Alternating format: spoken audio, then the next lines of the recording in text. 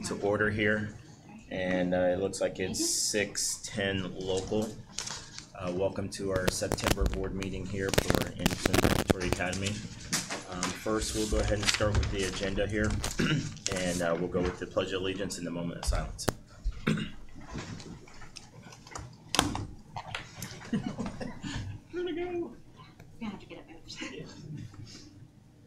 I pledge allegiance to the flag of the United States of America and to the republic for which it stands, one nation, under God, indivisible, with liberty and justice for all.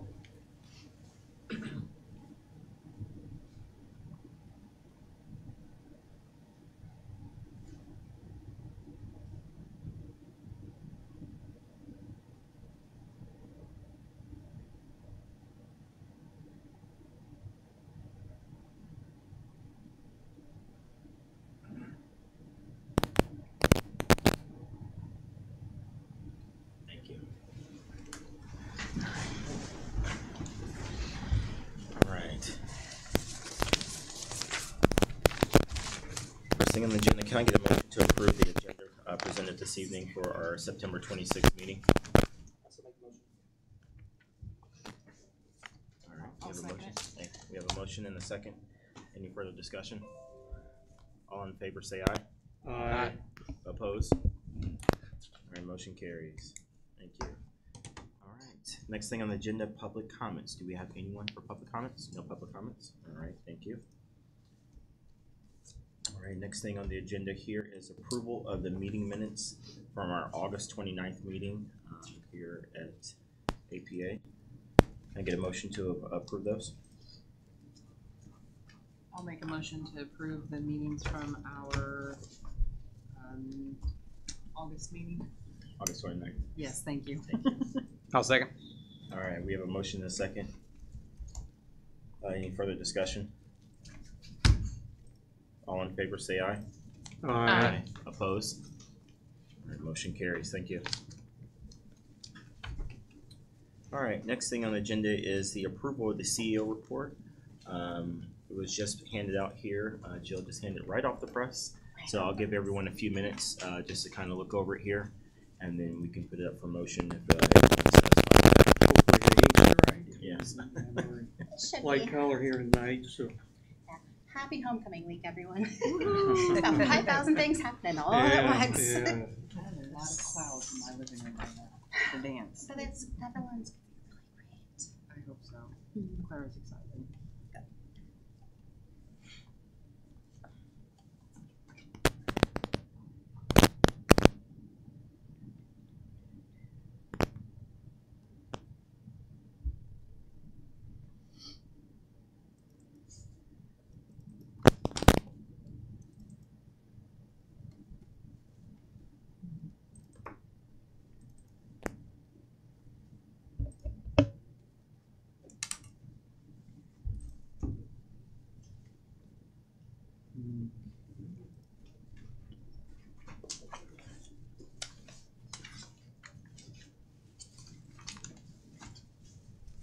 Well, I see two grant categories that we're going to be getting 27 plus 25 more.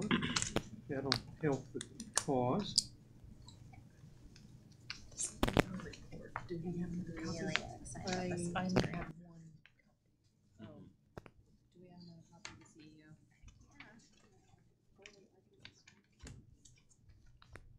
Jill, if I can ask one thing, just the HVAC installation process, is it going on schedule? What would you say? No. Okay. We're in a much better place than we have been. We're just still waiting for electrical panels. Gotcha. And then it doesn't really impact the functionality of anything, but then we are getting used to the new valves, and they're going to have to come in and do some training. The biggest anticipated challenge is going to be when we start turning the heat on. We do now have the boilers running year round so that it can help control the actual temperatures, but seeing how the valves will work, because prior to the valve project, you either had Hades or you had like a frozen tundra.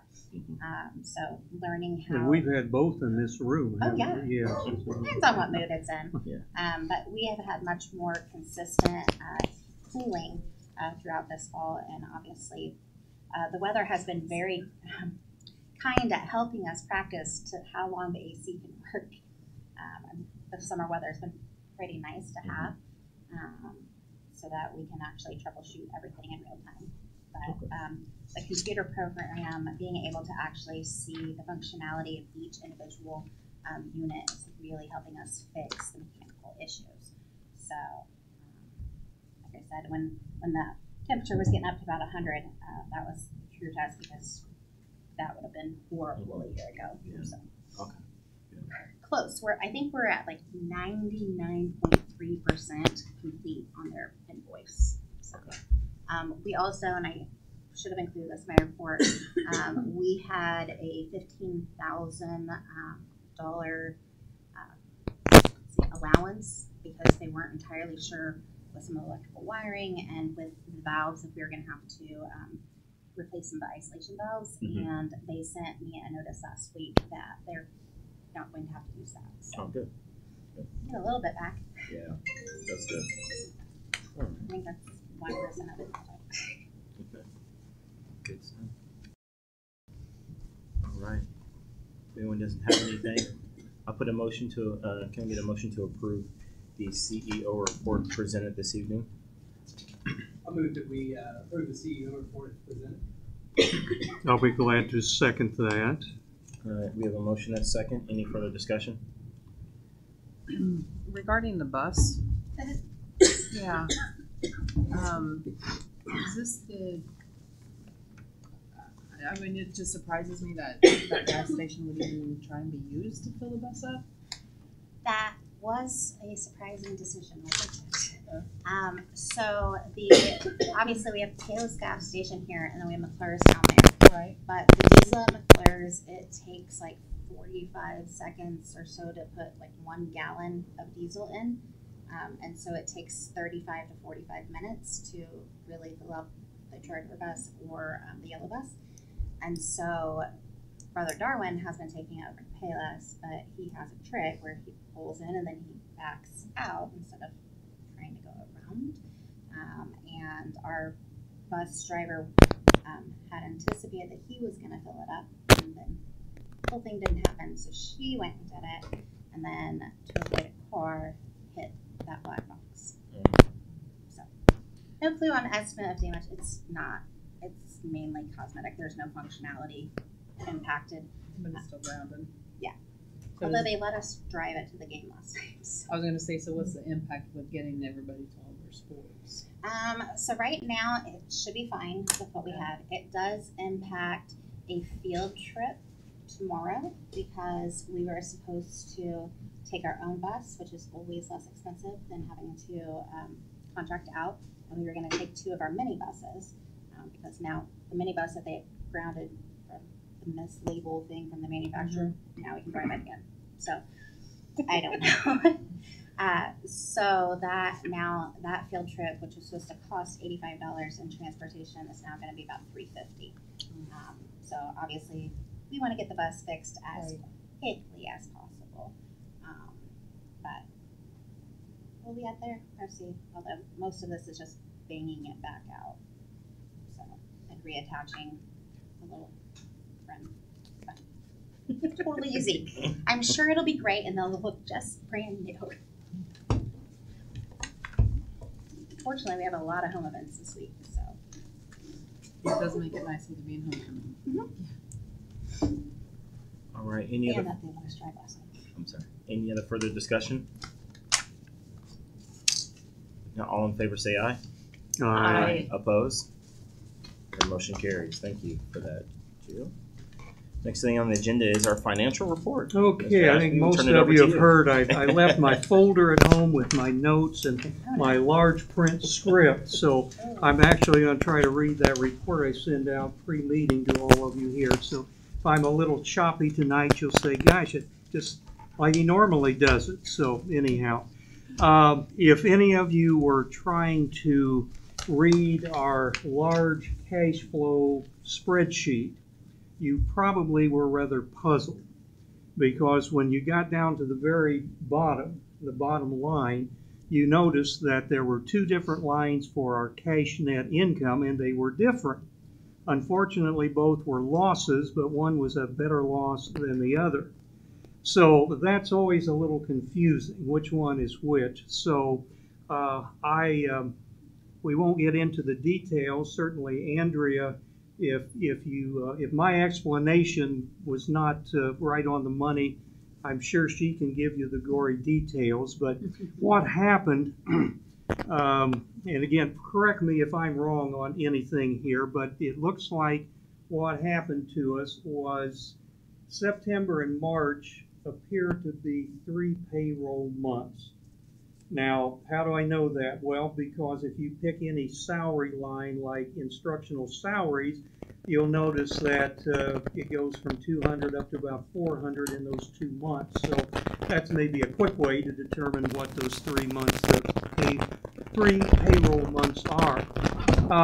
So the first payroll in September inadvertently got deposited on the 31st of August. And of course, in our budget, we still have the amount for the 3 September payrolls. So you've got a potential double counting error. And of course, they immediately corrected it. You will notice there is a line at the very bottom of your income that says transfers. And right at the very top of your expenses, right above instructional, there's a transfer line there. Now, we don't use that often. I think the last time this happened was about, I think, fall of 2021.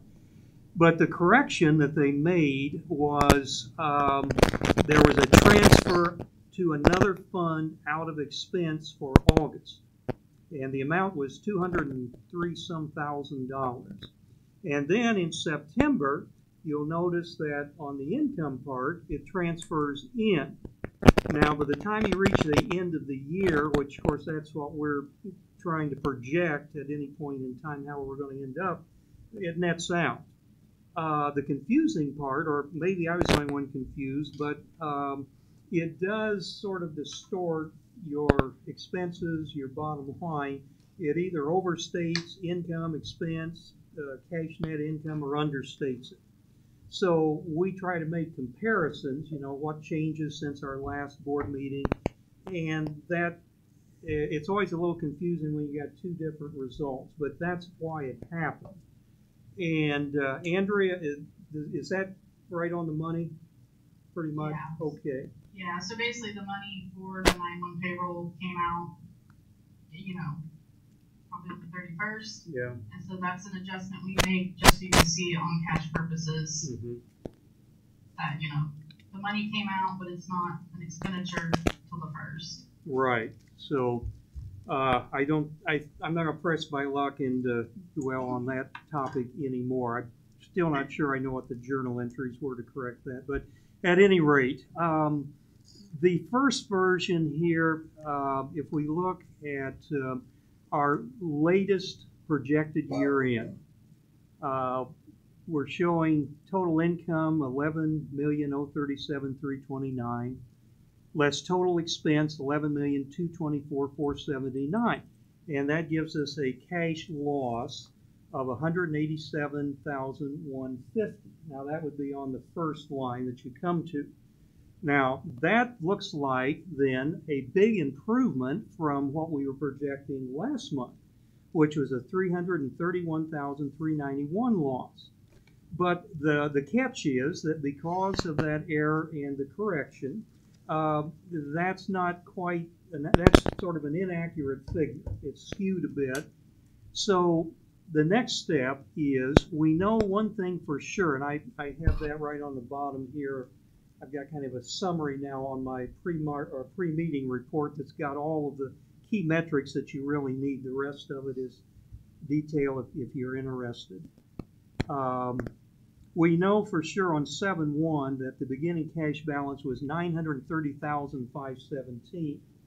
And we are projecting then that our ending cash on June 30th is going to be $539,484.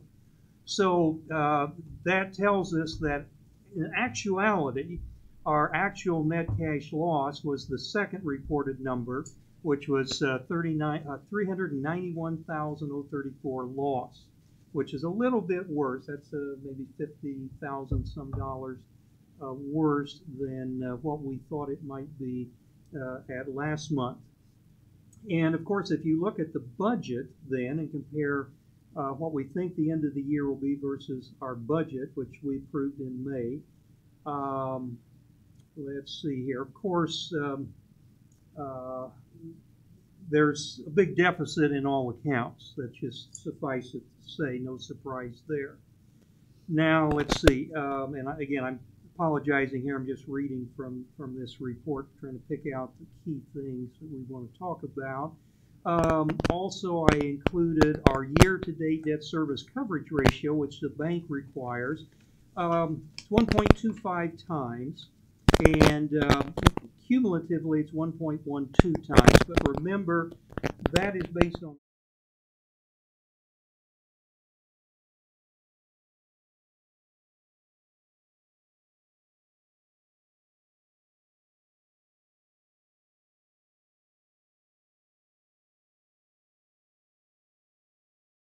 predictor of how we'll end up. So we'll assume that we're not going to have any problem with that, but I do try to track that. Okay, now let's see here. Pardon me while I try to read my own writing here. Okay, now the next thing I think we want to talk about is what I call a buffer, for lack of a better word. Now, does this mean that there's a very good probability that we're going to end up having to take $330,000 some dollars out of our cash on hand to cover operating expenses? Not necessarily. And we've talked about this before, so hopefully you do recall those conversations. For example, we do know that in May, when we put the budget out, we don't know for sure what coverage is going to be selected by everybody in the following year. In fact, we know some of those people may not even be with us then. So we are conservative, and we make an assumption that everybody's going to take some kind of coverage. And so what happens is that in October or November, Andrea will go through and change. The budget is a little over $700,000, and she's going to change it to a little bit over $500,000. And then we can track it from there. And that is, last year was about 71%.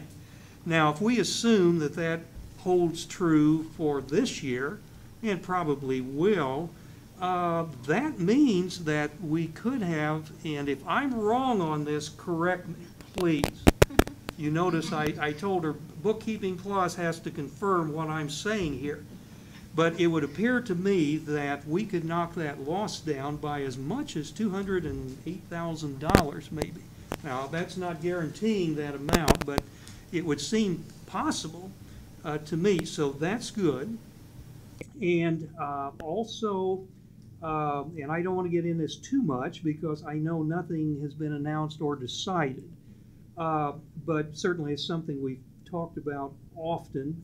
But if we do not hire or fill the two junior ROTC positions, the SASE and the ASI position, now if the salary and total comp, Andrea, is still in our budget, which I'm pretty sure it is, then if you check our salary schedule, which is an attachment to the May budget which we passed, let's see, where did that number go? I think it's about 195. Where is that? 583. Oh, yes, that sounds familiar. That's the number right there. So if you add just those two together, it looks like we could knock the cash loss down to, I think I came up with about 57,000. Yeah, and I'll interject on that. Sure. Because one of the things, not having the JROTC because of the size and the increase in high school enrollment, we have to have a 5th CAP instructor. Okay, so we'll it's pick up not- that expense. Yeah, we'll pick up that expense. We still come out ahead on that financially. But, you know, obviously there's going to be some fluctuations. I forgot to put this in my report, and I think on my CEO report, I'm also going to need to put maternity leaves announced. Because we currently have 3 that we're aware of. One of them, we're not entirely sure when she'll be going because her child was born early, so he's still in NICU. And then we have one out right now, and then we have another, I believe, due December, January time period. I'm getting nods from the elementary over there. So the APA family is growing, everybody. That tells us. Yay. Yeah. So the sub budget's probably going to be a little wonky. To handle through that, but you know, we've had some fluctuations kind of with the positions. Right. I know, Dave, you're going to bring up that Johnson Controls. Next month, that money will be in the debt retirement. Okay. That's where it is. Actually, I had totally forgotten that. Never but mind. you're It was right. in your That was report, my. though. That was my. Hey, Was it? proof Okay. that I Good. read. Yeah, I don't read this, but yeah. Yeah. Sorry, I shouldn't kid around, I guess. But. And I think also, I know that we have a parent here, probably hearing, wow, we're $300,000 in the hole already. It's a little, okay, good. Oh, fantastic. So anybody listening, I think it's important to note that is part of our bleacher and our computer purchase where we got the loan proceeds the last day of last fiscal year. Yes. But the expenses are here. You also included in there the CertaPro, and that was a June expense that got billed. Okay, yes, they did the painting project. Yes, yeah. They did the gym. Right. I'm very appreciative of it, but now it looks wonky. Yeah, that Keep I did mention that, and also if you haven't looked at the report, I think that's added to Boardable. You did make a correction there on something that, hadn't really, Yep, So okay, so you might want to consult that if you haven't seen that. Then what she's getting into, then we first take a look at what we think the end of the year will be, and that changes every month, as you see, because in reading CO report, looked like maybe 50,000 new grant money that wasn't in the budget, and then we've got the new cap, so that changes, and that's one reason I start off the report with saying, now what's changed from last month? And usually, and then we go to the month at hand, which is August, and usually a lot of what happens in August is why we have to change those projections.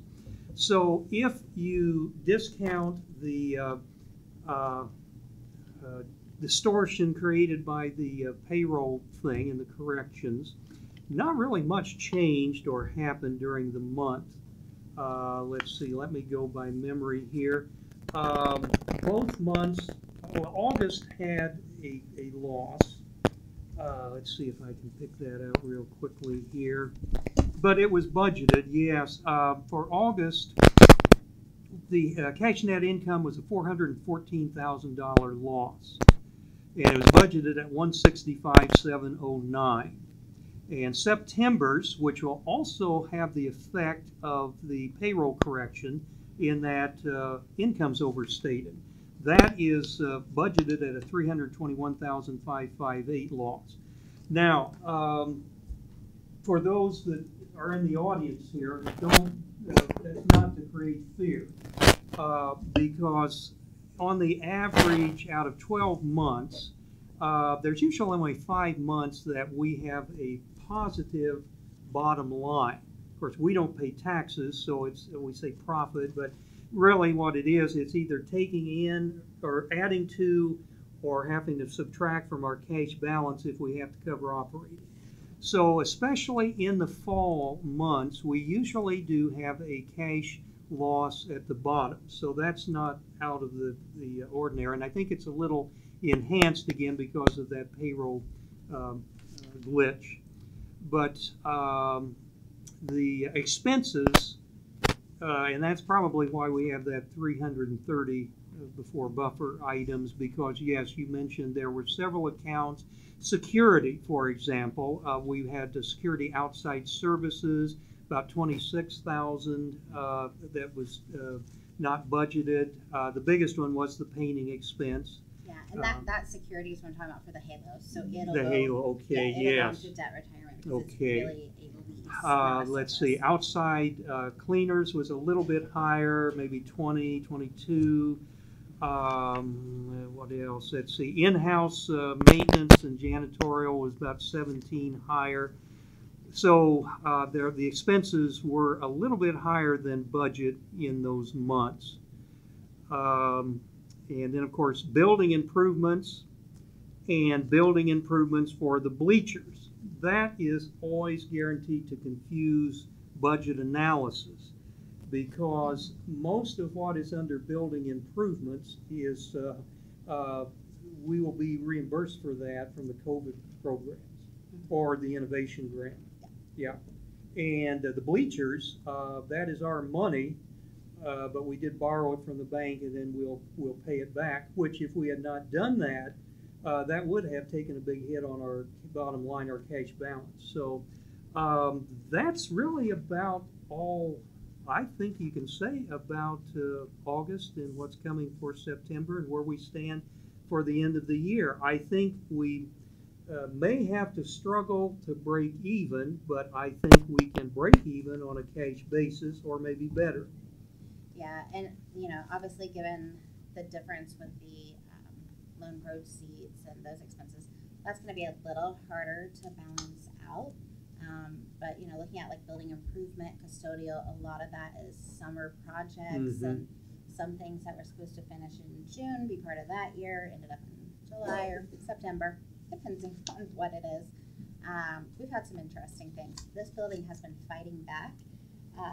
It does not like getting improvements. They tried to flood our boiler room again, so that was real fun. We got through it. A lot of the things you'll see kind of like the supply spending and everything, once we get through that July, August, and September period, that goes way down until again in January to start the new semester. So, and like I said, our sub budgets right now are not where they are supposed to be, but working through that because we've had some challenges. We've had a few people sick, some kind of serious issues that thankfully are being worked out or figuring out the root cause of. But it's just the start of the school year. Yeah. So. Okay. Well, Andrea, did anything you want to add or correct? Are we pretty much right on the money here? I'm going to look there. I think you did a good job. Or anyone else feel, I just try to cover our key topics, and again, the monthly, because we're so heavily reimbursed, monthly analysis is just up and down and confusing, so for the end of the year. So I think that key, when we pass the budget, we insist it be budgeted or balanced, and so I think we can do that, and maybe we can exceed it as well. We'll just have to see. So that's all I got. I do okay, Kim. I'll try to not forget my script next week. You did great. That probably won't help. I Anyhow. read everything before I came this morning. Okay, all right. We should quiz you. Please don't. It's been a long day. Yeah. Say. All right. Thank you, Dave, as always, for that. I appreciate that. Can I get a motion to approve the board treasurer's report for this evening? I'll move that we approve the treasurer's report as presented. Thank you. I'll second it. We have a motion second. Any further discussion? All in favor say aye. Aye. Opposed? Motion carries. Next thing, if I get approval of the August 2023 financials that were presented. I'll make the motion that we accept the August 2023 financials presented. Thank you. I'll second. Thank you. Motion, excuse me. Yeah, we have a motion and a second. Any further discussion? All in favor say aye. Aye. Opposed? Motion carries. Thank you, Dave, as always, and thank you, Andrea, also Thank you. for all your work. We appreciate it. Thank you. Try not to have any errors next month. That Absolutely. really strains the scope of my accounting expertise trying to figure those out. So. We're gonna knock it out, we're good. We're good. Thank you. Awesome. Thank you. All right. Next thing on the agenda here, under new business, is our APA spotlight for APA Elementary. All right. And we have our team up. Hi. Good evening, everyone. Feel free to come on. Oops, opa. I'm practicing for next week. I'm practicing. I said opa, I'm practicing for next week. You're good. Oh, I haven't told you. I'm moving away. Oh, did you want the HDMI cord. I understand. Yes. Yeah. My bad. I was. I don't have an Apple. I had to tape it was pop up on my email. I was trying to take it back, so you might have the same issue, but I don't think believe I don't usually have to go to such extremes, but this was an exception today. Also, while he's doing that, have you guys shut off the mics except for the three down in front? I mean, some kind of static issue. Can't seem to quite figure out what Shut We mine check the off here? batteries. These three? I'll leave those three on, but all the others. We'll see if I can get some particular mic might interfere. Give that a try. Yeah. Apologies to anybody who's experienced this at home. It's very annoying. I've had that monitor cracking for some reason. It's causing that. Is it still crap? Not now, but it's been intermittent. Oh, it's We shall see. I'll try not to talk the rest of the meeting. I got my part done. Yeah. Let's see. I moved mine, so I don't remember. Okay. All right. Good evening, everybody. As always, thank you for allowing us to come here for a few minutes and just kind of give you a quick briefing on what's going on here at the elementary.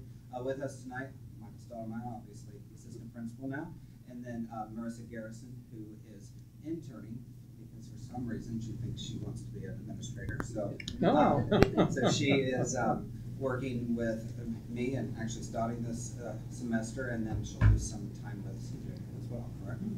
All right.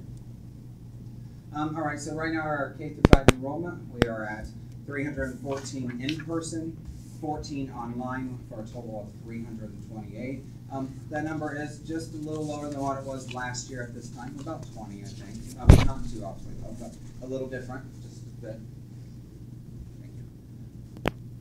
As far as some academic initiatives and some things that we've been working on, last time when I think we were here in April, we talked a little bit about the science of reading and how that was going to be a big push and mandate and expectation from the state. So at this point, we are feeling ahead of the curve, or ahead of the ball, I should say. And we have had ongoing training for the science of reading curriculum that we're using now, which is Amplify. Last week we had our 3 through 5 teachers in an all-day workshop and training on some of those skills and how we actually teach reading or English language arts with the science of reading. So we'll continue going through that and continue working to build a better understanding of how that is going to impact our overall model. Leader and Me, that is our SEL curriculum, and that we've had for the last several years. But just being transparent, it's something that's kind of taken a back seat, unfortunately, for the past 1 to 2 years. And so we have dedicated to refocusing on the Leader and Me, following with fidelity. Expectations are that teachers in classrooms are doing these SEL Leader and Me lessons 4 times a week, or 4 lessons per week expectation. The elementary is also working on math realignment, so they're utilizing my area of expertise coming from the math world down to the elementary to look at the math curriculum and our programming that we use there. I know that we're working with the high school math department, so they can come over to the elementary to see how math instruction is working, to see how the foundations are being laid, so we can continuously improve on our math curriculum instruction as kids progress through school. We use iExcel, that's a district-wide program. It's a really cool program, and it's consistently adapting to teacher needs. That's one of the few programs that I would say that if I send them an email and another person sends an email, they will look into those changes. They have taken direct feedback from teachers utilizing their program to make the program better, which is awesome. Reflex is like a mathematics program, so we know that there are some things in mathematics that just need to be memorize and that drill and pill performance, so learning our math facts that way, and just really looking into our school-wide spiral curriculum, what we hit over and over and over. Just hit a couple times and then hit it a few more times too.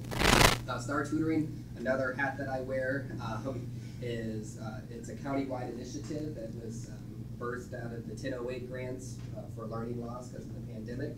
It is continuing on this year, so we have 92 cadets K through 5 enrolled, and they stay after school 3 days a week, Tuesdays, Wednesdays, Thursdays. It's around 25 weeks. They're getting snacks. It's a safe place. They're getting SEL time. They're getting ELA time. They're getting math time. Some STEM activities. So it's really fun, kind of like after school daycare, but there is a learning component and just a more structured, and we know that our kids need that. And Star Tutoring is super impactful because last year alone, 50% of our cadets who did Star Tutoring last year were able to avoid summer school and retention. So there is a significant impact with Star, so we were glad that the program continued on for an additional year. So obviously Michael's standing here, kind of just as new assistant principal role. This is something that we've not had at the elementary, and as you all are aware, the long-term goal is that eventually Michael would take over as the elementary principal at that like a 3 through 5 range, and then I would be going to our 25th Street campus, which would be our early childhood education center, and so that would be the ultimate goal. However, I will be just very honest in saying that Michael and I balance each other really well. His strengths are the opposite of mine, and vice versa, and so together we feel like we're a pretty rounded, unique unit as far as having some good gifts that work well and balance each other. He does not have a typical assistant principal role in the way that we haven't delegated or dedicated certain pieces of the job, because he needs to be able to do all parts of the job once he does take over as principal. So you know, I don't have to read all the areas up here, but those are examples of probably we're missing a few things, but the overall scope of the job and what it entails. But I think it's important to kind of look at the goals of the role. Working for Michael to develop a strong understanding of the holistic needs of K through 5 students, and he's really made great progress with that already in a short amount of time. To have a broad understanding of elementary curriculum development as well as age and grade appropriate behavioral expectations. Again, he's made great growth in that area. And then our hope is, not sure if it's realistic at this point, but that he would start focusing his attention more on grades 3 through 5 programming second semester, and I would be focusing my areas on that K through 2 piece. However, we'll see how we move in that direction. And then obviously, as I said earlier, the long-term goal would be that I would be working toward reopening 25th Street as our early childhood center. All right, and then I'm going to talk a little bit about MTSS. So MTSS stands for Multi-Tiered Systems of Support. We will be starting this at the elementary next week. We did it a few years ago, and last year was kind of a bust. Since COVID, things have been a little bit crazy, and it's taken over again now.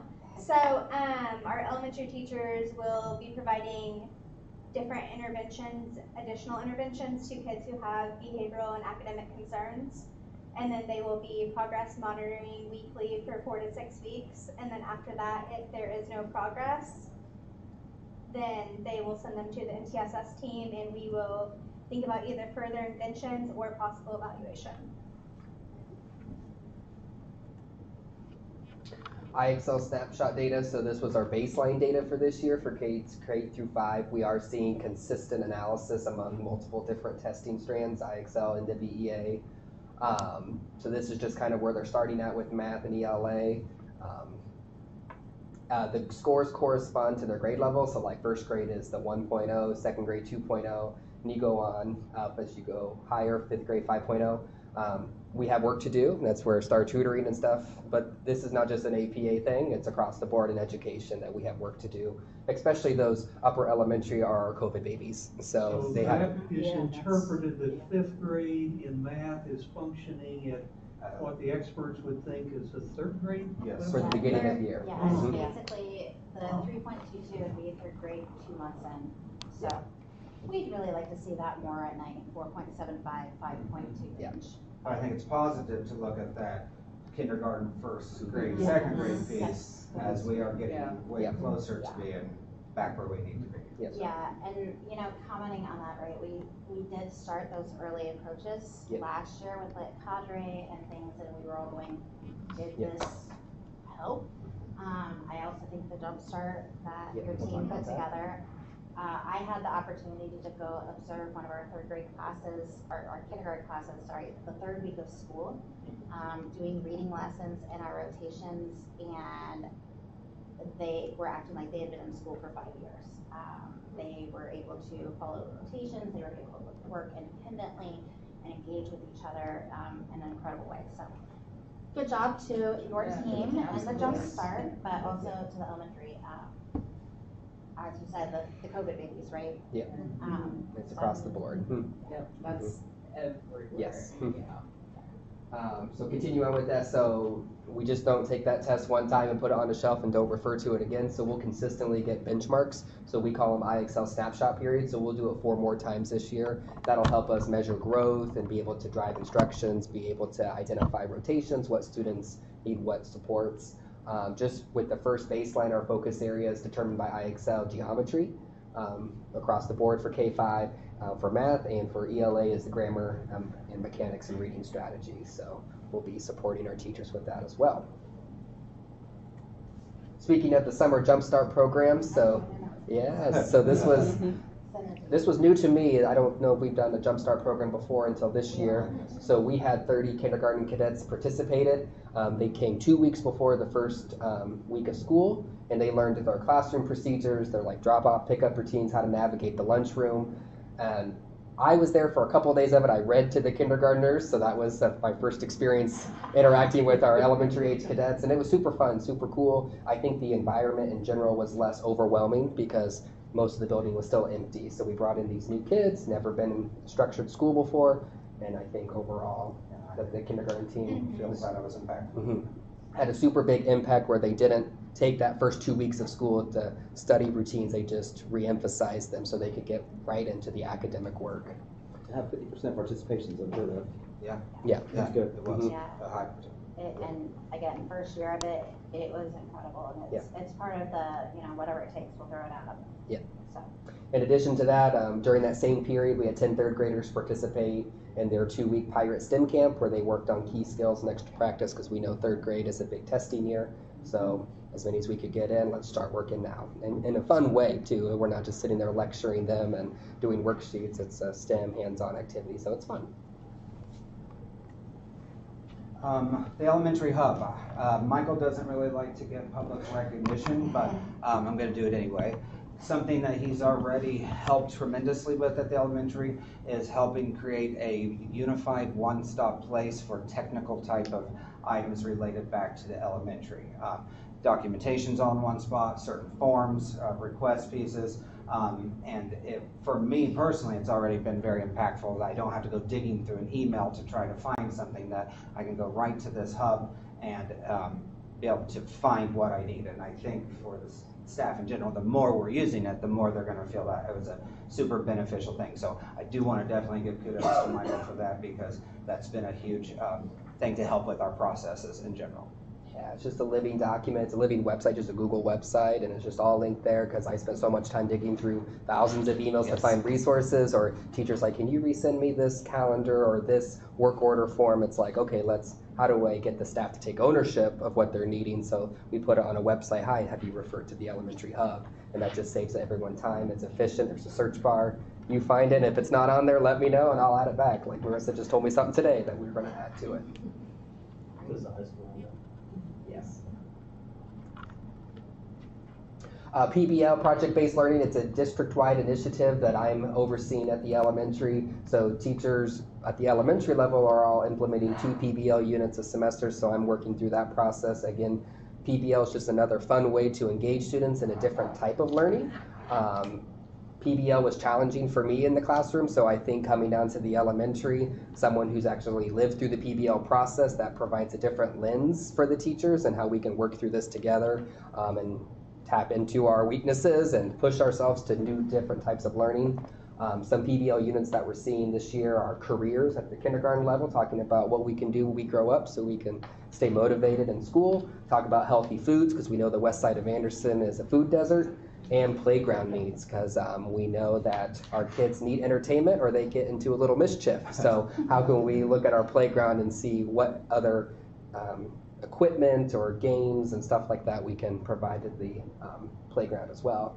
And with this comes a bunch of field trips, so I'm helping with the field trip process, getting kids out into the community and things like that. Some calendar of events, just things looking forward. Obviously this week's homecoming week, so the elementary is participating in some dress down days, and we'll see, maybe a couple cadets will be around for other games and things this week, right? Do we have one Thursday? Yes. Okay, homecoming on Thursday, right? October 2nd, Picture Day, so that's coming up soon. The Hispanic Heritage Convo, that is a big piece that we tried to work toward doing better, being more inclusive when it comes to celebrating the month of Hispanic Heritage Pieces, which is September 15th through October 15th. And so on October 6th, we have some of our cadets over here from this building that will come over and put on a little combo, doing some dancing, showing some pieces of Hispanic heritage, and so we're really excited about that. We also have been doing the pledge in Spanish, trying to do that daily, as well as celebrating Hispanic heritage throughout the building through visuals and through art projects and through lessons. And so we do feel like that we're doing better than we've done on that in the past, so I think that's a good piece there. October 20th, we have our annual trunk or treat, which is a really pretty fun time for families, kids. Not so much staff, but we love to show up. We love to show up and help. It serves as a twofold. It's a fun piece for the families to come in. There's no charge to come in and do the trunk or treating or the trick or treating, but we do then provide opportunities for them to purchase some snacks and some things like that. And we're able to build up a little bit of cushion of money usually from the trunk or treat. October 26th, 27th, we have family teacher conferences, which we know that's a big new piece for us this year, and going to be able to have a better approach at communication with families in a more process-oriented way. And so we're, I think, in general, excited about that. Talking about how at least one of those nights we will have an extended day where staff would come in a little later and then stay through the evening, so that parents who are and guardians who are working later would be able to come in.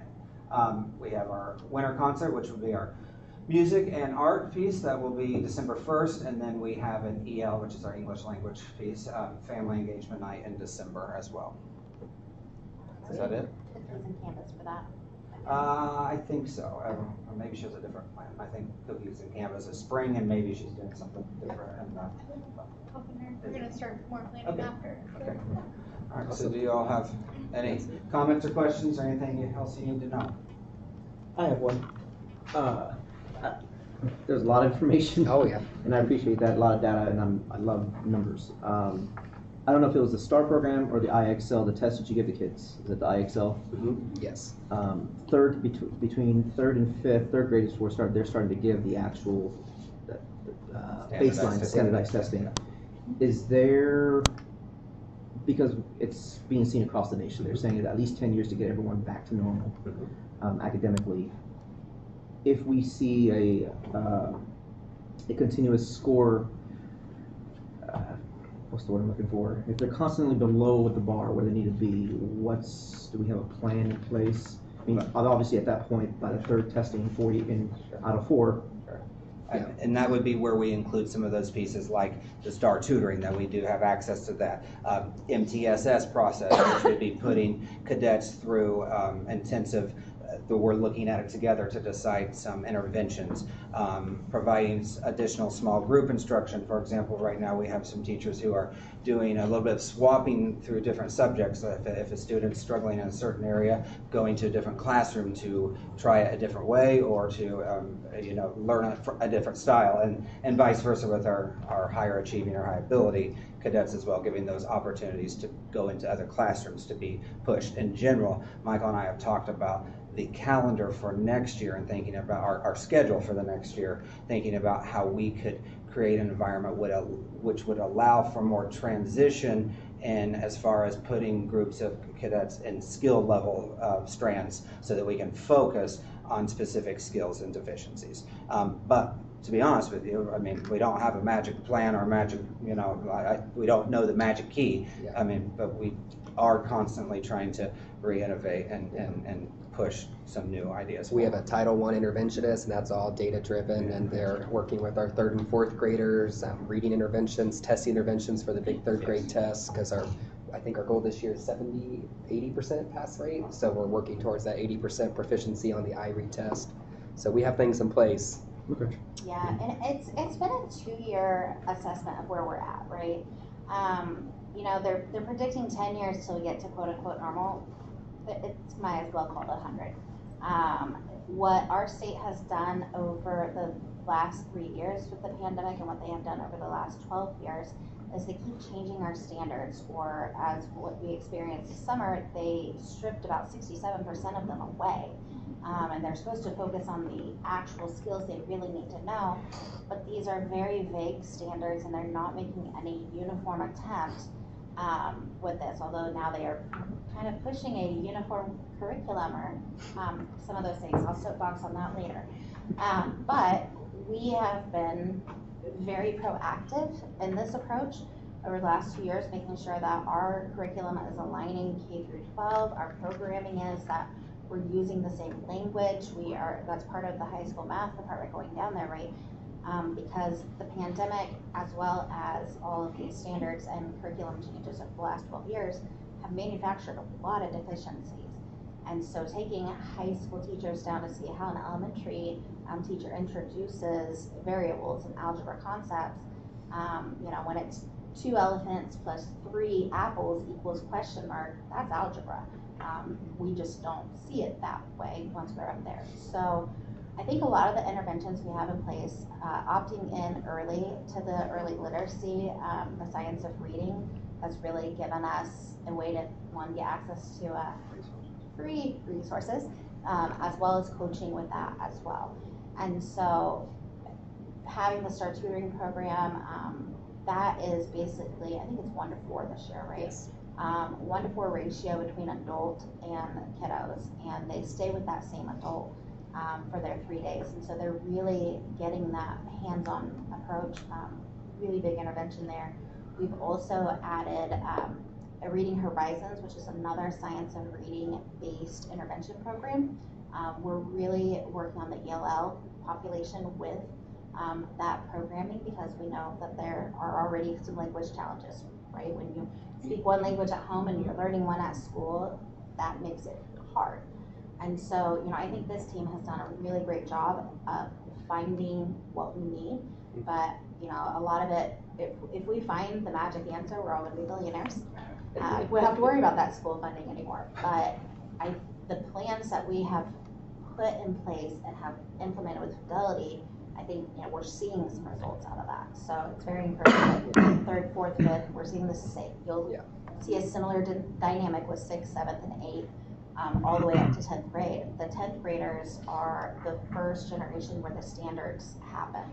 So in kindergarten, they had Common Core, National Common Core.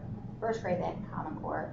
2nd grade, they had Common Core. And then 3rd grade, we switched to our own Indiana standards and just started expecting them to have already had those standards again. And so we're seeing that in 10th grade, a huge deficiency that you can attempt to help, right? You can teach them how to adapt or navigate through it, but there are foundational gaps that you can't go back and do. And so they're doing a great job of getting that early now. Another thing that we also opted in, I guys didn't highlight this, is the early iRead test. So we currently have 7 kiddos as second graders. They passed the 3rd grade iRead, which means that's off their plate. The most torturous grade level we have for testing, especially if you're an English language learner, is 3rd grade, because they get all of our internal assessments, which we triangulate all the data to get as deep of a picture as we can. And like I said, we don't put it on the shelf and use it. But they also get WIDA testing to check their language proficiency. They get the iRead, they get the iLearn, and our NWA and all the formative assessments. And if they need to go back for a dyslexia screener, which we do have a dyslexia specialist, then we got to do more interventions there. They test more than they get to do anything. Anyway, I said I wasn't going to soapbox, and they just jump right on I think it. time is good too, so it's like society wants instant results, and we're not going to solve this problem overnight. So the curriculum that we have, giving it the time, you know how many emails I get, and I'm sure everybody here gets, about these latest and new curriculum to solve it. But it's like, I commend the school. Like, I've used iExcel since my first year here, and this is year 5. So we're giving these programs time to work. Well, and I get it, the Department of Education has constantly, over the years, moved your goalpost, Yes, per se. absolutely, yes. But I do want to commend all of you as far as like the fact that you're being proactive, and I love the fact that you said it, because that's exactly what I was going to say. Is you two, are a great team, but the fact that everyone's being proactive rather than reactive, because too many times in education we react to something. So. Yeah, and I think, being a leader in school, right? Like, I think that, even though we've done it with quite fidelity the last couple of years, there's been a pandemic, that's really changed our perspective, but also the way that our model is designed. It's individualized education. Because one size is not going to fit all, and it certainly, as the state moves to that, is not going to have the impact unless you do it right. So I commend you guys. Doing those snapshots regularly will obviously help the schools to maneuver and figure out where the help needs to be and We have how our they own, need to adjust. we have our own data That coach is and just everything. great, yeah. So you can adjust as and learn. Yes. Well, and as the data comes together and we're starting to see that it's aligned, right? NWA is reflecting the same thing as our internal assessments or in class, DIBELS, wherever we're at with all of that fun stuff. That's giving us a robust picture and also telling us what we're using is actually aligned. And in education, especially over the last 5 years, it's been a lot of spaghetti theory. And vendors literally are calling, emailing, stopping by. Never had curriculum people literally stopping by like every week to come see me about this new program to sell. You're really just repackaging the same stuff. The research that they're using to defend the science of reading is from 2000. They had the answer then. They've switched back and forth between phonics and sight words and all that, and it's had an impact. So. But our elementary teachers really been amazing, but also the SEL component, right? That kids are not test scores.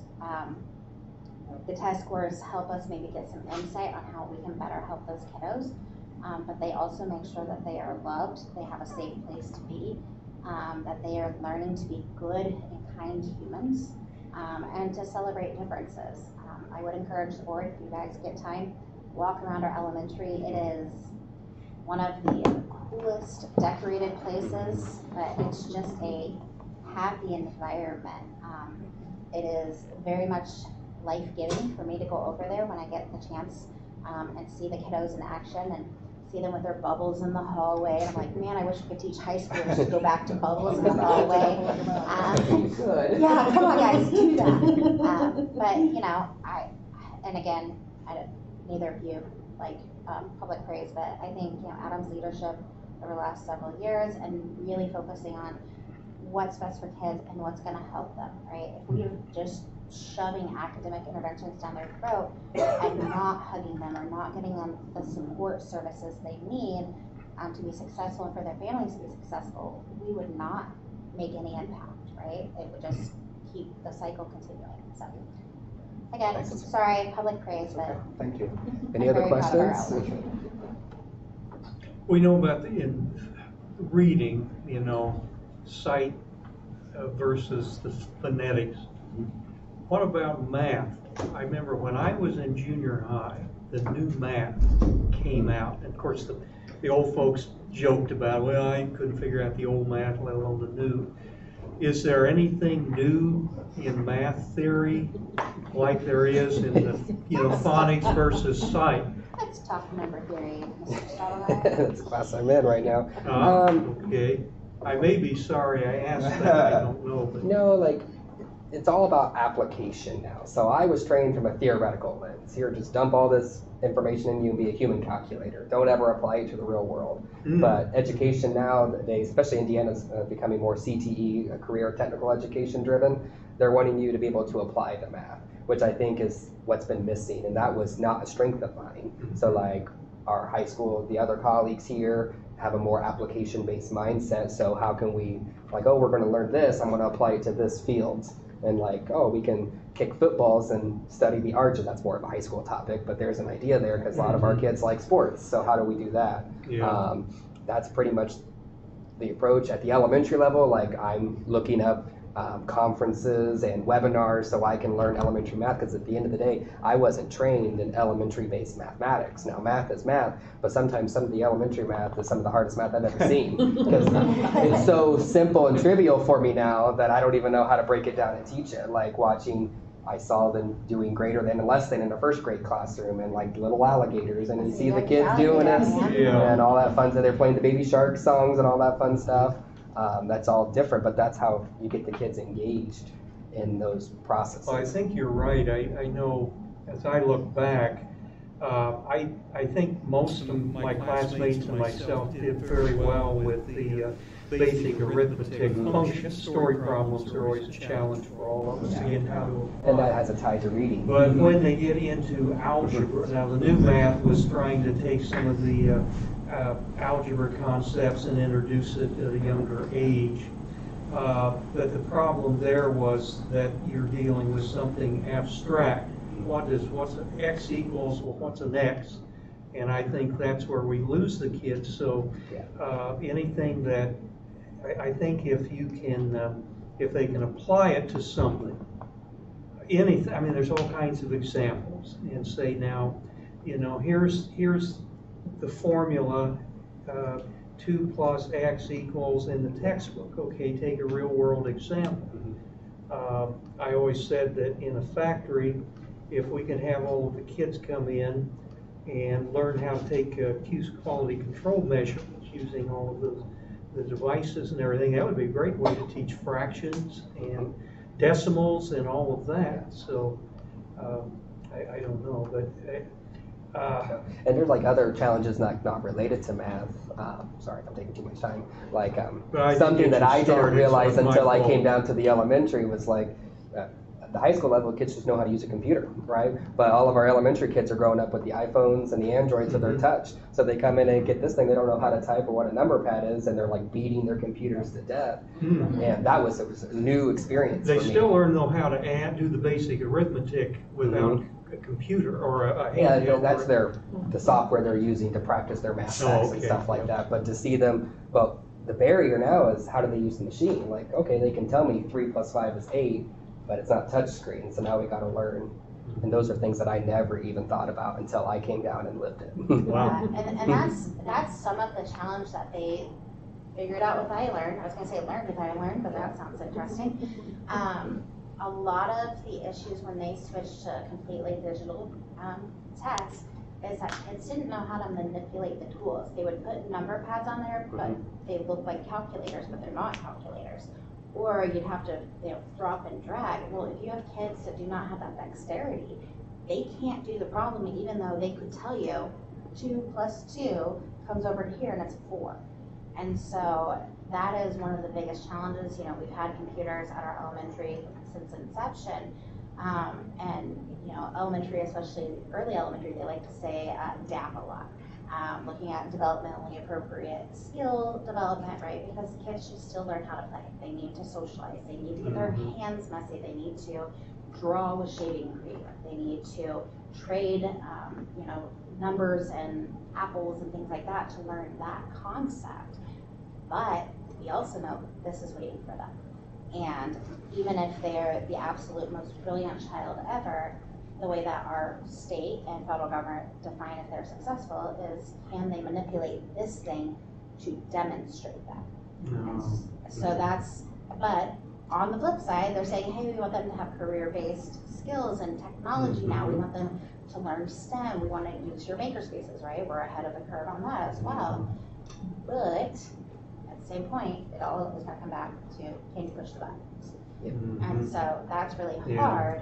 And then when you have kids that have not had developmental exposure to daycare, preschool, pre-K, even socializing, being able to run through parks and things with other kids, we got a lot of developmental things to fix, to the point that the CDC actually moved the timeline. So kids are expected to talk and walk at a later age now than all the previous things, which again, they moved our goalposts, but I think they took us to hockey or something on this one. I think I'm suddenly glad I'm not in school. Hey, you know what? But again, a major applause to the elementary because they do it every day with smiles and happiness. Well, thank you. Thank you. And And thank you. School. Yes. Thank you. And thank you to the entire team for you, what you guys are doing, really making a big impact. Thank you. Appreciate it. Thank you. Thank you. Try to dodge that lightning on your way. Just can't. Yeah, soccer game got canceled, so we are all off the hook for me missing my nephew's game tonight. Good job, everyone. Way to call in that favor. Yes, that's gonna be fantastic. All right, next thing on the agenda is the school safety plan for new legislative requirements. Yes, so, the legislators this session, they put forth more mandates and requirements in one session than they have probably in the last 5 years. But they also put their money where their mouth is on this, and so that has led to larger school safety grants. Like I mentioned in or in my CEO report, we actually qualified for the $100,000, which is the max we can get. It is a matching grant, so we put $100,000 towards that as well, but that $100,000 comes from programs we're already doing. So our Halos, as well as using Title IV funding, because we use that to help fund positions that are technical restorative practices. Yes, you make a mistake, that's great, but if you just get told you're bad the whole time and not told, here's how to work through this, or have an experience to go through and understand what led to that, right? Like if you get escalated, what could you have done versus, what happened? Not perfect at it, because kids are kids and humans are humans, but taking that approach leads to a safer school environment. And so the federal government, as well as Department of Homeland Security, who basically generates this grant, they recognize that as an important part.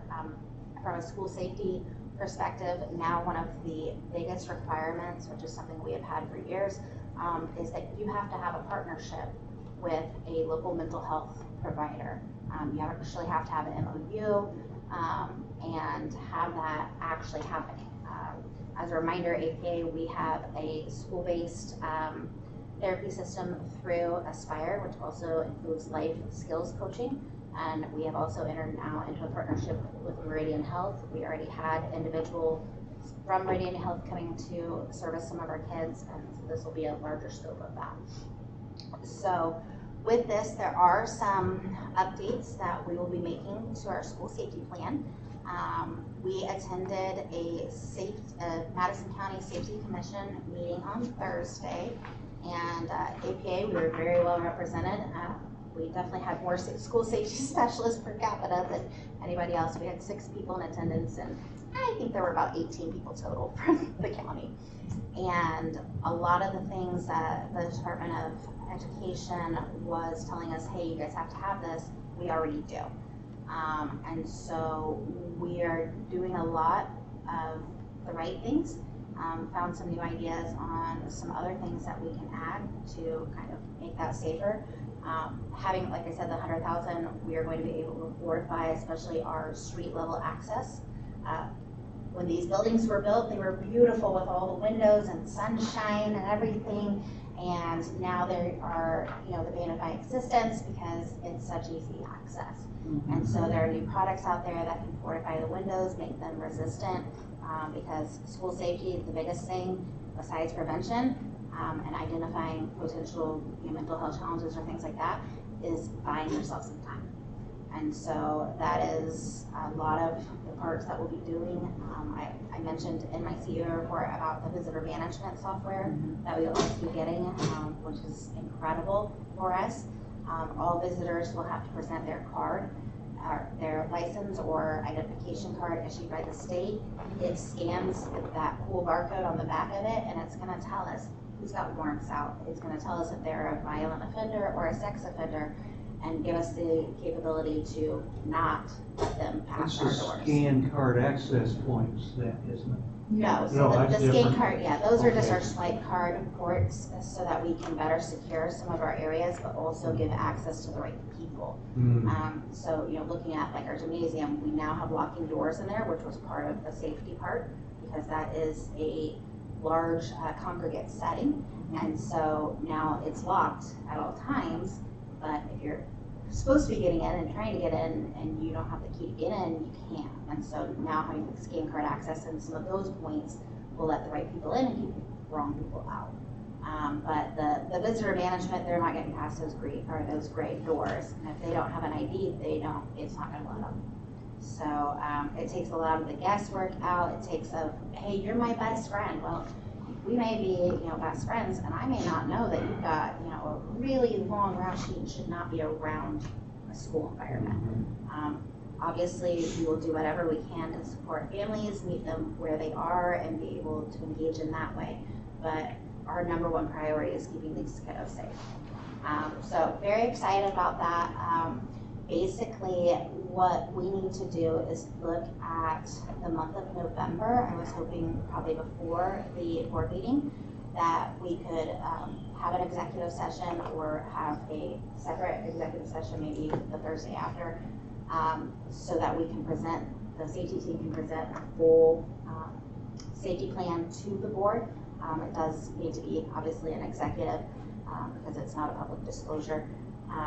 That way. Oh, okay, so you're not saying executive committee, No, just an executive with the whole board, yeah. Yeah, and our full safety team will be there to present, but you don't give the other guys the playbook. Well, that's right. Yeah. So. Including the bad guys. Yeah, including the bad guys, right? Yeah. It's always great when the other team says, here's our plays, and you can anticipate that, when you're playing basketball and everything. We don't want to help with that. But I've been very proud today. I'm very proud of the elementary, but I'm very proud of our safety team too. Because the commitment to it, live, eat, breathe. These are people that are willing to do whatever it takes to protect kids. I think it's been a long time, and I don't think anybody here, other than myself, was on the board the last time we really had a detailed discussion of our security. Yeah, so it might be good for an update. I think Dr. Greenwood was still with us leading this thing. But that was when we began the program. That's when we began. That was kind of, I think, my first or second year when we had that come in. We've had a couple updates, but yes, not at a full board. So I think that will be helpful as well. But yeah, learning what the new regulations are and the things that they require. If they can enforce it and they can help fund it, they will save a lot of lives. And making it that there has to be collaboration between law enforcement and the schools, that is something we have always done. But it is very encouraging for me, just as an educator, mom, human being, to know that this is being pushed and required at every school. Even part of the requirements, one of the things that they are doing are AEDs, right? That's another thing, APA, we have AEDs. You're supposed to have it within a place 3 minutes from where a thing is. And we're covered even in this big building. We're covered at the elementary, but I want 10 more because we want to have them on our buses. We want to have them where we can take them back and forth. And if we take an AED out to the soccer field, but we've got a volleyball game, we're not removing another one from inside. And so they are helping with that. They're helping with funding on some of those initiatives. So it's very encouraging, but basically I just wanted to get on your schedule. Thank you. Is this something you would like for us to submit tonight, or do you need to look at the entire safety plan schedule as well there too, or some recommendations that you would suggest to us? I really think we should do it in November. I would Okay. say around the board meeting. If we want to do it that same day, is fine. You know, our safety team members will be there when they need to be. And we want to make sure that we have enough time for them to, and the interaction. I would be afraid that if we do it the same night as the board meeting, that There won't be enough time. right. Yeah. I don't want to, or we'll be here until 11 o'clock at night. Fair point. We have a lot of elements to talk about. Yeah, so I think it definitely needs to be on a separate, Separate. whether we do it that same week or even the week before. Right, find a date. Because that's, no, that's. We don't want to We're not coming the week before, we're But eating turkey. that's Or we Thanksgiving just week. have a Thanksgiving dinner here. Okay. I'll call about that. They're a little better at it than me. Would that be something maybe either November 30th or maybe on Tuesday, December 5th? We could possibly. So now you're talking after the board meeting in November? It doesn't really matter, like what day it is, right? We have our safety plan, we have our procedures. The new things that we are implementing are not anything that really needs board approval, anything like that. But I just want to make sure you guys get the full, robust idea of what's going on. In case parents or community members, hey, do you guys do this? The answer is probably yes, or 5 times more. The Halo devices are things that a lot of people haven't even heard of yet. So it's been kind of interesting when I say, oh, it can do this, this, this, and this, and then I can demonstrate it. Like, ours isn't fully, it's functioning, right? But we're still working on getting the alerts, and there's some software and stuff. But already it's making things easier to proactively address some issues. So that system is a great asset for the school. yeah. So anyway, that's scheduled. How long roughly would that plan? Are they needing a couple hours scheduled? And are we gonna be like walking through the school, Yeah. or we're gonna be like No, we would be in a talking, meeting. we'd be in a meeting, Yeah. talking about it, okay. Yeah, we could probably show you like a couple things, but then it's really just presentation. I would say, given probably questions and things like that, we should probably do about an hour and a half or 2, just to be safe. We don't have to take all that time, of course, but that way you, 2 hours. yeah, you can get a robust. As far as my schedule, you tell me when and I'll make sure I'm there. Okay. Yeah. So Same. Let me If do I got something this is going to be probably the more tricky. A little more thoughtful. I'm gonna look at our athletics schedule.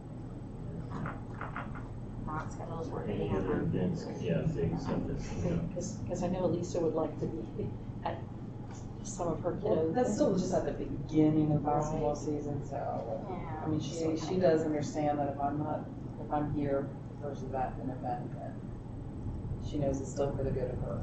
Right. She's pretty cool, good. Yeah, kind of like her. Yeah, she's alright. It's all right. Yeah, with that being said, then I think, December 5th would be better. There's not a girls game, let me check the boys. Are we thinking, talking 6 o'clock, it probably start at 6? I think that works better for your work schedules, right? Or I'm here all day, everyone, so. I'm good with whatever. As long as I know it well enough And advance, I should what be day good. of the week is the 5th? It's a Tuesday. Yeah. And the boys are not, they don't have a game, they just have practice, so they have a home 6 game the next PM day. now, will we meet here in the cafeteria or? will we- Here's fine. Here's fine, okay. Well, as far as Like I said, there's nothing that's gonna require to go out into an open forum for board approval, so that could just be done on the consent item in January. So we're looking at December 5th. so looking at December 5th for the safety plan review and meeting here in the boardroom at 6 PM start time. All right, I'm sending the calendar invites. put that down. Thank you. All right, next thing on the agenda here is the facility projects planning. Looks like there was a board member that requested this, so we'll go into discussion for that.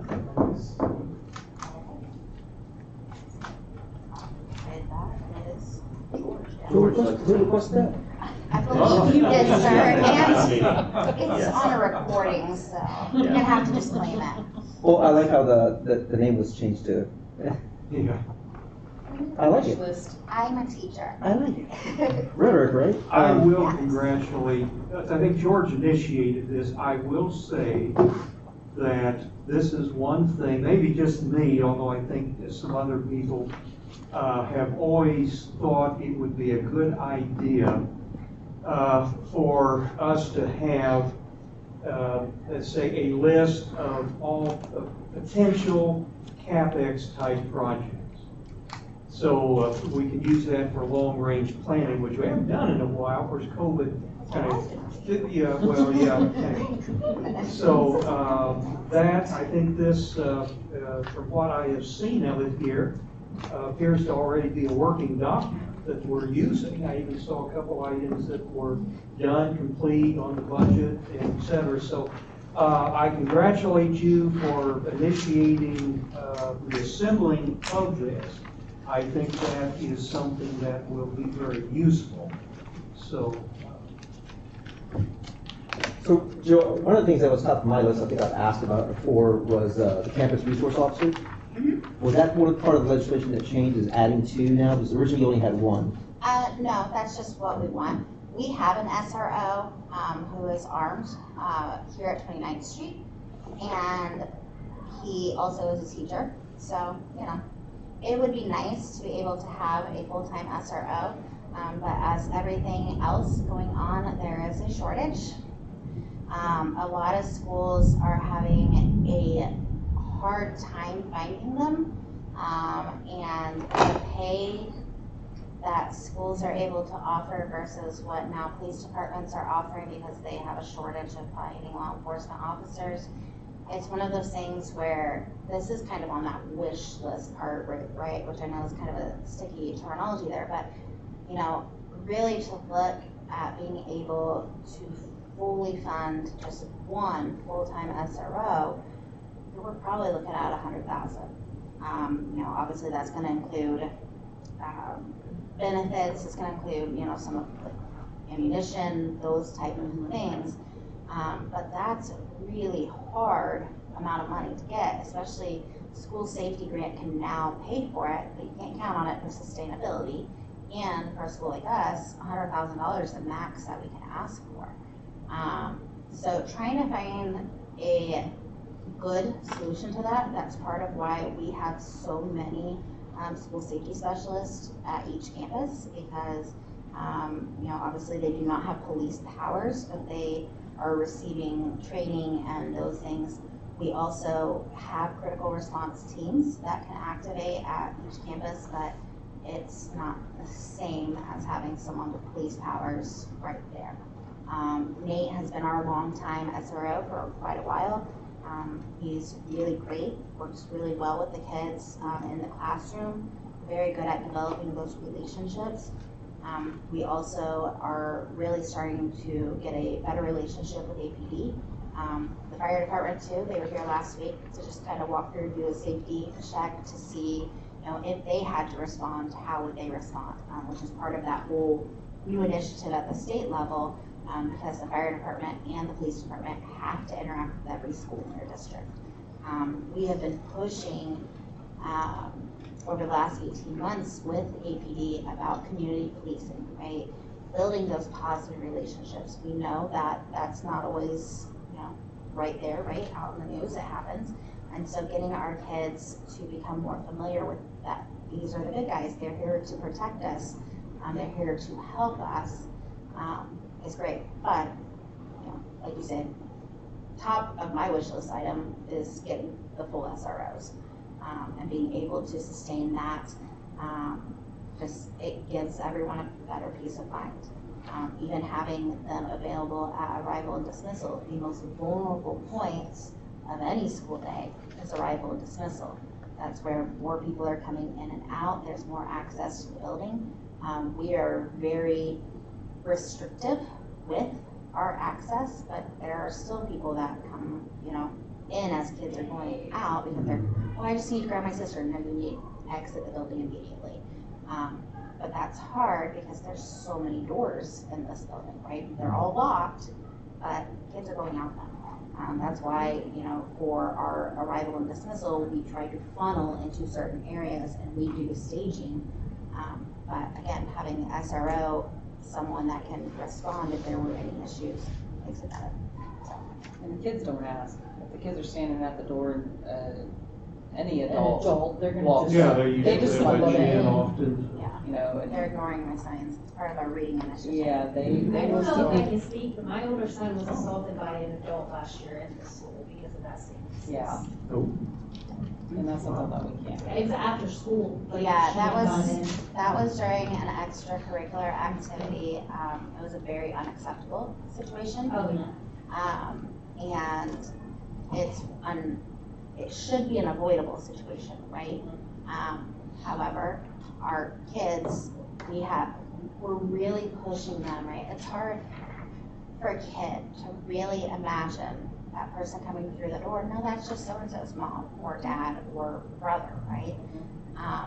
Even if it's for us as staff members, where they see us trying to walk in, we're like, do not open that door for us. You have no clue if I, don't work here anymore, or And that's I'm having exactly a what I bad said. day. You don't know that I didn't just get fired and now I'm mad. Right. Yeah, and we put in this building signs on every single door. Do not prop this door open. Do not let anybody in. We did have APD get a little mad at us in I think early August because an APD officer came to the door to come visit us for something and asked a kid to let him in. The kid pointed at the sign on the door and said, that way. This officer, he goes, can you believe it? I'm in uniform. I'm like, that anybody could buy one. Right. How are they gonna know that whether you're a real officer? I get you're carrying yourself like one, but there's plenty of people that could be dressed that way. So our kid did exactly what they were supposed to, and I'm sorry that you felt it was disrespectful. They didn't say anything, they just We're okay with our swipe cars come through because I know I read that sign was first posted and I followed some guy all the way around to the front because I thought, that doesn't sound if good. you have a scan card, You you're sound allowed in the right. building. Okay, yeah. If you're not, I deactivate it very quickly. Yeah, of course, good people get scared off easy, the crooks, they Yes, they and never just seem learn to a way they seem around to it. deter Yeah. them. and it's not like an everyday thing, right, to have them coming in, all that, but, I mean, it's a concern everywhere, and it's one of those things where you balance, we're teaching our kids to be good people, we're teaching them to be respectful, help people, their hands are full, help them carry and everything, but then we're also saying, except if they're outside the store, don't do that.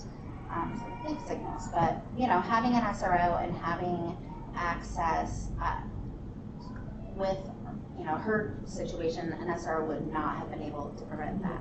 But having kids truly understand, don't let people in. That'll be a ongoing thing, as you hear our darlings that are hiding from lightning right now. Yeah, that'll be an ongoing situation. It is, and usually it's not ever out of a bad condition, right? They want to help. So, anyway, that's part of my wish list. I know that an SRO is not facility, but I figured I'd throw that on there. Well, you had it originally on there. I know as you said, you have a SRO, but that's a dual role. I mean, they're a teacher, so the reality is they can't be at the doors. Right. And sometimes having a full-time SRO is, even just having a vehicle in the front is a deterrent. Yeah. So for me, it's just so full transparency with the board. I mean, I have access to all the schools in the county, and every school, for the most part, with the exception of us, is the only one that does not have one. So I think with where we are in society, it may not prevent it. I'm sorry for what happened to your daughter. It may have not prevented that situation, but by having a vehicle throughout the course of the day may have been a deterrent. Yeah, and that's been something with APD, at least, like over the last 6 months, being able to get them to kind of be more present in our neighborhood, driving around both of our schools, being parked at certain times. but usually that's during a heightened situation, right? And so being able to get it constantly. At night, there is typically an APD officer in our lot, but now that they've put that camera site over at Payless, I see them less. And that's great, but I'd love them to be here during the daytime. And then, you know, we've looked into trying to partner with APD on that for arrival and dismissal, and you know, the cost of even having someone there for just an hour right now, that is restrictive for us. Looking at ELIC, their SRO is partially funded by ELIC PD. And so being able to have that is not really something within our scope, right? But then we have a lot of these schools coming to us saying, oh, you guys have this policy, you have this, how are you doing that? You have money, how are you not? And so that's my biggest push on these. I did put mine in seal of my priorities, right? I think it is really important for us to get that. I just don't yet know how to do sustainable funding. I know Spanish schools, they go as far as they have officers from Orestes come in. They're paying so the officers are working when they're not working. Right. So they're not getting overtime pay, they're getting their actual pay, you know, their 8 hours of the day. Yeah. So at least, I mean, for me, that's one of my top 3, if not my top 1. It might not, for right now, may not be 2 SROs, but at least 1 full time that 3 days that individual's here, and then the other 2 days they're at the other campus. I believe it's a start for now. But that's just my personal opinion. There's a multitude of others, so.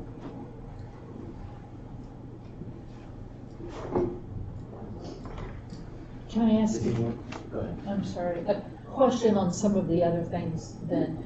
So, some of these things are like new flagpoles I saw.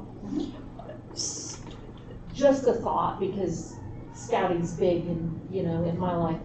And you know, all of the cadets have to do so much community service. Is that something that I'm looking at, like a scout unit, like for an Eagle project? Like I know Claire's doing something here to help out the school with her gold award and stuff. Is that something that we could reach out to other community people in the community and say, you know, this is one of our thoughts, and if you're looking for an idea, you know what I mean? Is that anything that we can do, or? I mean, obviously that's a great idea, and making those connections. I know you are pretty well connected, and I know you're pretty well connected to those type of groups. For us, we've had an Eagle project that helped build a plaza around our flagpole, but we weren't able to kind of get that funding for the flagpoles. Honestly, my biggest concern with getting the funding for the flagpoles, or getting them, is going to be the removal of the old and the installation of the new. And trying to find community resources that know how to do that, right? You go online and you're trying to find the new flagpoles and everything, and they're all these telescopic, it's great, you know, this, how do you get it installed? Where's your installation services? So that would be part of that scout's responsibility. Okay. That would be part of that project for them. They have to go through and do all of the research. That would be great. From, and the extensiveness of what needed to be done at the time when Evan was working on his, and what the ROTC department wanted it to look like, is why he went, no, I'm stepping away from this project, because there was way too much for one kid. Yeah, and I mean, really for us, at each campus, we just need a new pole. That the rigging is going to work, it's going to hold up to, you know, the wear and tear that naturally comes from that, and it would be great to be able to have light poles that were illuminated at night. We used to have that at the elementary, but we kept struggling with the lights being removed by neighbors. I'm sure they needed to borrow them, but they just never brought them back. And so, you know, some of the new poles, they've got the lights on the very top, they're solar powered, so there's no wiring or anything, and so that's kind of on the dream list of that. But if we could find community partners or, you know, going for the Eagle Scout or the Gold Award, woo, I'm getting there. Good job. Yeah. I am always in favor of kids getting to have that opportunity. We've had a few scout projects around here. They've done a lot of great things for us. And so this is one, if we, as a board or community members can help connect it, that would be great. They're responsible for all of the funding.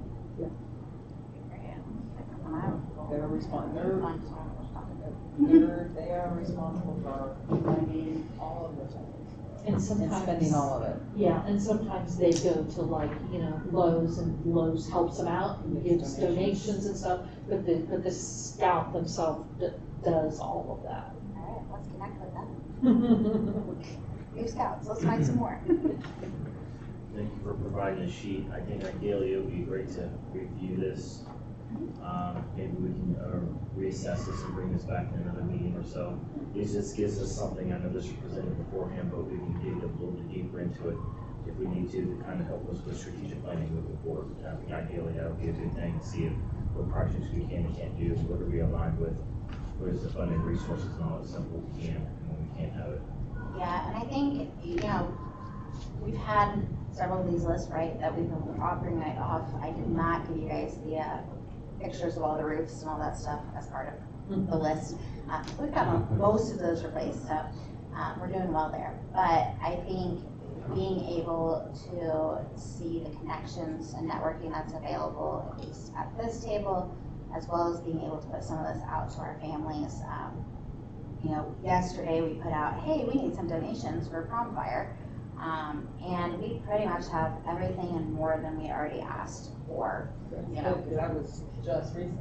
Yeah, I mean, that was within the last 24 hours. And our families and community members, if they know what we need, can help. But also with this, right, having to do research on some of those things and then get that message out there. We got some other fires to be putting out as well. So I think this can help empower our board and families. Can we put, Mr. President, can we put a little time frame on that? As opposed to, I'm not the type of person to call a meeting to call a meeting. I think if you want to, we'll come back to this in a month or two, as opposed to just even open-ended. Do you have a preference? I'm happy to move forward with a month. We can look at this in a month, or unless you have objection, do something. I don't. Yeah, I would say putting it on the November agenda. Next month we've got fall break and O flights and a lot going on, so you're not going to see much. Could this be like a quarterly thing? Sure, I can add it to the board activity calendar. That sounds great. Quarterly would be better. Yeah. Quarterly works. Because a lot of these things have a lot of moving parts to them. Right. Juggling so many. And I just don't want 6 months to go by and we're talking about still helping and giving you something that we need. You know, here we are, you know, next academic school year and we haven't made a decision. Yeah, well, I began the preliminary budget part in late November, early December. And so in January, that's where some of that project's shifting around will start to. So, but yeah, that one there with the quarterly. I know 1 or 2 years, I believe that we had an attachment to the budget breaking down all of the CapEx projects that were included. Of course, you know, these people charge us for the work, so, and we don't want to create additional work. I've been doing most of it. Sometimes that helps because, you know, when you look at the spreadsheet, it doesn't really jump out at you what some of the projects are. Of course, now with the COVID, the ESSER funds, you kept track of that, we have to. But so, yeah, it's sometimes what we're spending that money on is a little nebulous. I said, the last couple of years, yeah, track and gym and the HVAC. We spent a lot of money on people, on everything the last couple of years. So. Yes, and some schools are still struggling with how to spend their COVID money. Our school has 4.6% left. Spend every dime. Thank you for that. We're planning for a quarterly of that review of the guess, facilities or ideas, a list of things and what we want to look at here for the school. I was saying that print's that's very small. Yeah, I was I trying to will see blow it it over up, here and too. I I was will like. fix my color coding, it looks much better on a computer I'm a than does little paper. shade blind too, And so. she warned me and asked me to change the I colors, was but like, I oh, wouldn't. I tried to blow it up a little bit, but I couldn't quite Yeah, manage yeah. that. Thank you. All right, next thing on the agenda here is our core calendar tab. That is really small print there. That's For our Microsoft. annual conflict of interest disclosure. Oh. That's what I have next. Oh, okay. Yeah. Yeah, that is very good print. Did I get you all of those? This is what. It's in there somewhere. Conflict, I could have been. There's a conflict of interest disclosure and then you have this. Yeah, that's just kind of that city calendar. Okay. It's also a really impact. Yes, we have the 26th. I will also put out there publicly, just so that everybody understands, we do not violate open door law or get into any gray territory that may have been in the news recently with the public access counselor. Any of our documents that we are using right now are not ever anything that we make action on without doing an open forum. Sorry that I have to put the little asterisks on things, but our neighbors down kind of to the southwest have been making some interesting choices. Because I had it, I mean, I actually had it in my hand a minute ago, and I can't find it. Yes, but hey, I just keep learning. I get to meet with the public access counselor, I think we do it like once a semester in the Charter Association. And so, you know, he gets to make sure that we are all very well versed in what open door law is and is not. And that's okay. For sure. It's great.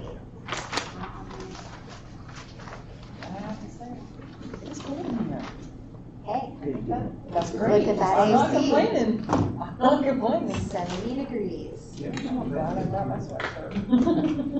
Yeah, that's the new complaint where people are saying, oh man, it's so cold. Ouch. No, we're Hopefully we just get some rain. Oh, it's been raining. I've heard it. Okay. Yeah. The lightning has been strong. I've heard it hitting the windows. We just signed this. Yeah, the conflict of Yeah, interest. she Read, gets it. agreed. I read it. And then, This part. yep, fill that out. Pass that over to. I will make sure all states are assured. I read it on the board of the thing. All right, thank you for that. Let's see here. Is this just a, you don't have to discuss this or anything, right? Oh, okay. All right. Does anyone have any further discussion at all?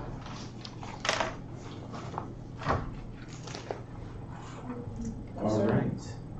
If not, I want to thank everyone for attending our board meeting this evening. It looks like we're going to executive session, so we'll give about 5 minutes or so. Okay. Our next scheduled meeting is actually on Halloween, Tuesday, October 31st. Right at the bottom, it says October 31st, Halloween. I mean, you guys can move it. I will be trick or treating. Thank you so much At for coming. 6 We love p.m. having you here. Oh, okay. And we don't Thank you, have a everyone, lot of for attending. repeat Thank you all. visitors.